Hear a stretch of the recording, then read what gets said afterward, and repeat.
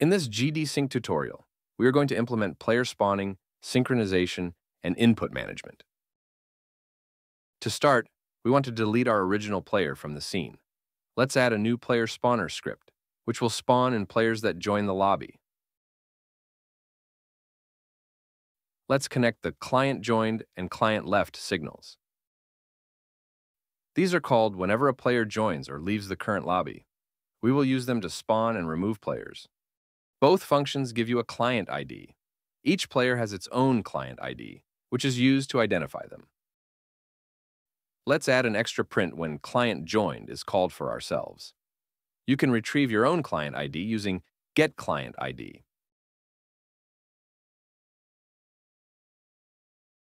We can now start spawning in players. Let's get a reference to our player scene so we can instantiate it.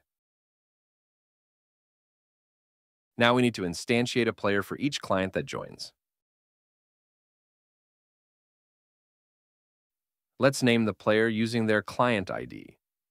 This is crucial as GD-Sync accesses nodes remotely using their node path. This will ensure the node path matches up on every instance. Let's also assign ownership to the player. GD-Sync has an ownership system, which can be very helpful when implementing networking logic. Let's also remove players when they leave the lobby. We can now launch the game and see that both our players spawn in. There is one big issue, however. Both players react to keyboard inputs, not just our own player. Let's head back into the code and make sure only our own player reacts to keyboard inputs. We need to go to the player scene and then the player script.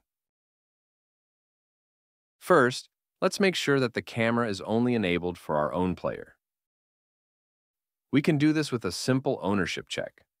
We can listen for ownership changes using the Connect GD-Sync Owner Changed function.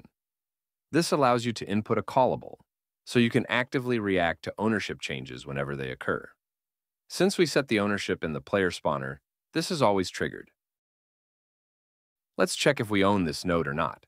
You can check if you have ownership of a node using the isGD-Sync-Owner function. Now we can simply enable or disable the camera. Next, we need to make sure to disable physics and input detection for all players that are not ours. We only want to run this code for our own player. If we run the game, you can see that we have full control over our own player, while the other player hovers still in the air. Next, we are going to synchronize the position of the other player. This can be done by adding a property synchronizer node to the player scene. The property synchronizer will automatically synchronize properties among clients. Make sure to set the broadcast mode to when owner, as we only want to broadcast our own position to other clients. Next, select the player root as the target node. And finally, add global position to the properties we want to synchronize. We can also enable interpolation, which will smooth out movement. We recommend setting the interpolation speed to the same number as the refresh rate. If we start the game, player positions are synchronized across clients. Next, we need to make sure character animations are synchronized as well. The player uses an animated sprite with an idle and move animation. Let's adjust the script that is controlling it. We need to make sure that we call play both locally and remote. You can call functions on other clients using the callFunc function. This calls a function on all other clients in the lobby, excluding yourself. We need to input the function we want to call remotely, and the parameters enclosed in an array. Let's make sure we also call play locally. Let's replace all the play calls with the new playNetworked function. GD-Sync does not allow you to simply call any function, as that would be unsafe. We need to tell the plugin it can call play remotely. We expose functions to the plugin using exposeFunc.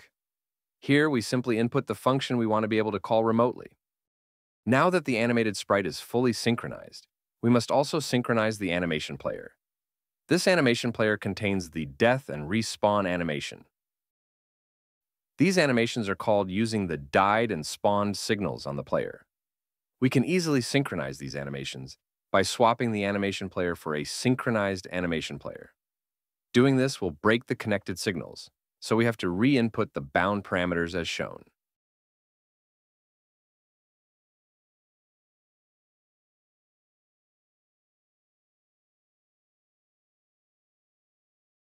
Finally, let's make sure enemies can only kill our own local player. If we run the project, we can see that both the position and walk animations are fully synchronized. Death and respawn animations work as well using the synchronized animation player. Lastly, we need to make sure audio is synchronized as well.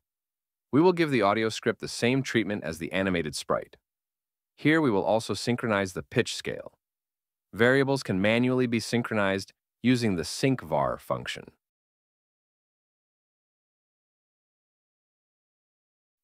We need to make sure to expose the pitch scale variable to the plugin as well. This concludes the second tutorial. In the next tutorial, we will be looking at how to easily instantiate nodes and how to synchronize them. Thank you for watching and choosing GD-Sync. See you all in the next video.